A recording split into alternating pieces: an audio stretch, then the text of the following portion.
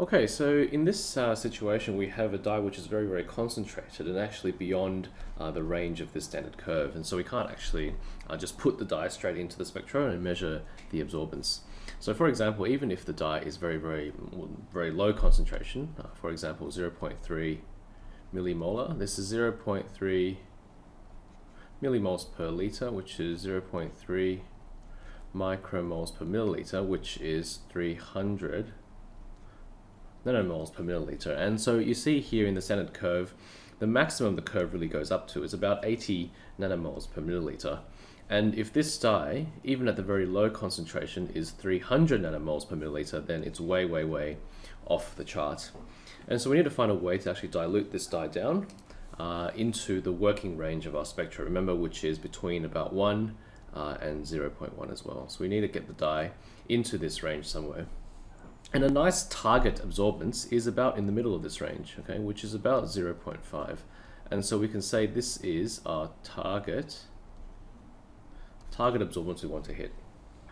Okay, so in this situation, if our target absorbance is 0.5, then we have to ask ourselves, well, what concentration will give us that target absorbance? Okay, we know the Beer-Lambert law, which is A equals ECl. And for this particular dye, we know that the millimolar extinction coefficient is 12.5. What that means is that the extinction coefficient is 12.5 per millimolar per centimeter. Okay, so if our target absorbance is 0.5, then our target concentration can be worked out. So our target absorbance, we plug it in, 0.5 is equal to the extinction coefficient, which is 12.5 per millimolar per centimeter, okay, times by the target concentration, times by the path length, which is 1 centimeter. That's what you notice is this cancels out and this cancels out. If we put this on the other side, then we essentially have 0.5 over 12.5 per millimolar is equal to C, which means that C is equal to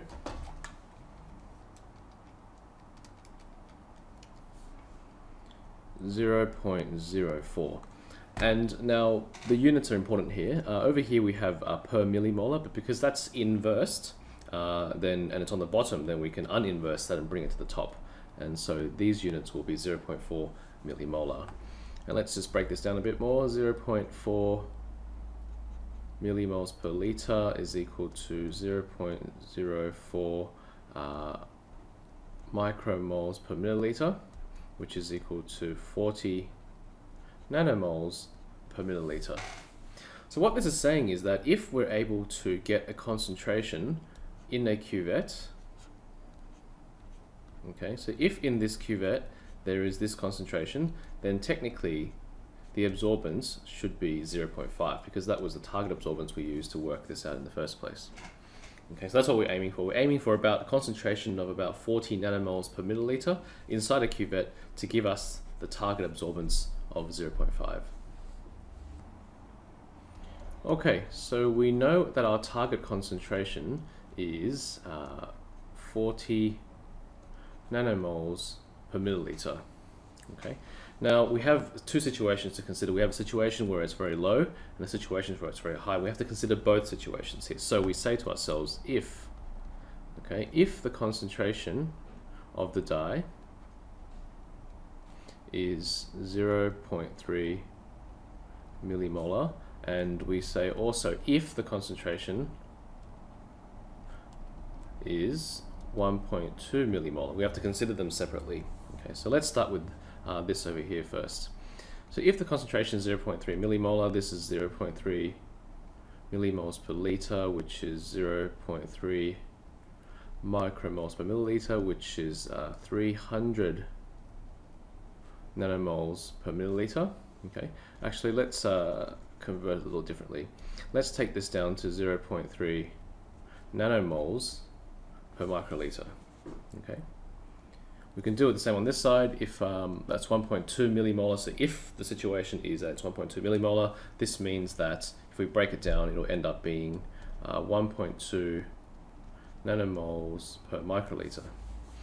Okay, so this is saying that if the concentration of the dye is very low, okay, the lowest in the range given, then if we take out 1 microliter of that dye, then in that 1 microliter will be 0.3 nanomoles.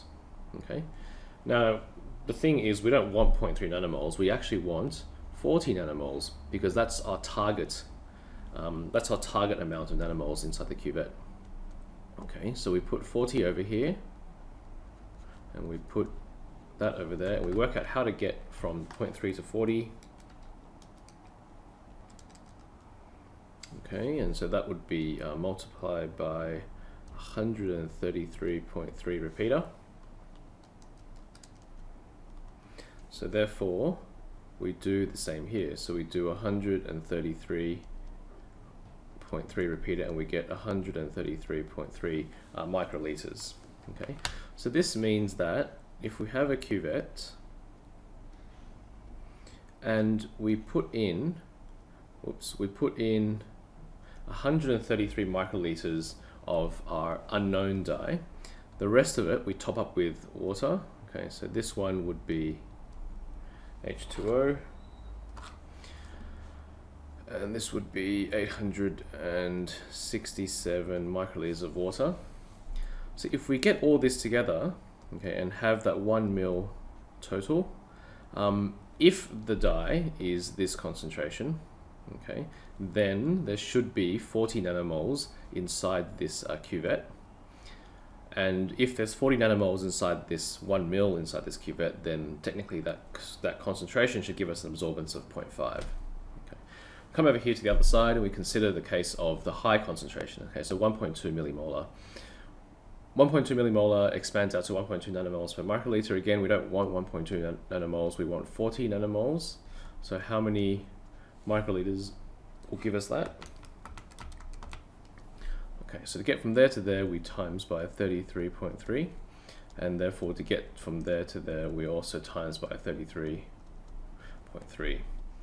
And so in this situation, what we'll have is in a cuvette, we'll put in just 33.3 microliters of the dye, and the rest of it will be water. So this will be 967-ish microliters of water, which will make up a total of 1 milliliter. Again, if the dye is this concentration, okay, the highest it's probably going to be, okay, if the dye is that concentration, and we take out 33.3 microliters of that dye and put it into, fill it up to 1 ml with water in the cuvette, there technically should be 40 nanomoles in that cuvette, and that 40 nanomoles in that cuvette should give us an absorbance of 0.5. Okay, so we're counting for both the low and also the high ranges here. And we might as well pick a number in the middle just to get a few more replicates going. And so let's do one which is kind of mid-range. So here here we have about 33 microliters of our dye.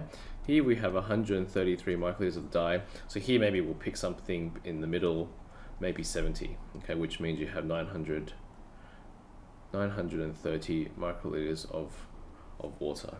Okay, so you measure, or you make up all those three solutions and you measure them in the spectro, and they give you, different absorbances, and the calculation from these absorbances back to the initial concentration, or the concentration in the bottle, is similar to the other the calculation we talked about in the other video.